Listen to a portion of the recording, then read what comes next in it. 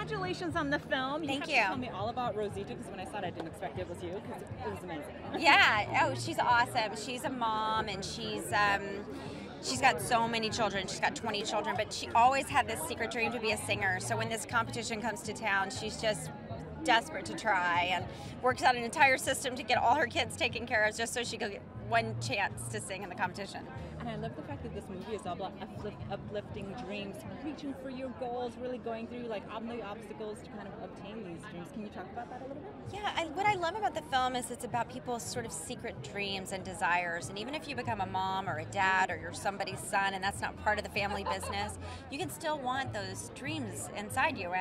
And I think it's important to never let that go, because that's who you really are. And I think there's a beautiful message here about learning to love every part of your family.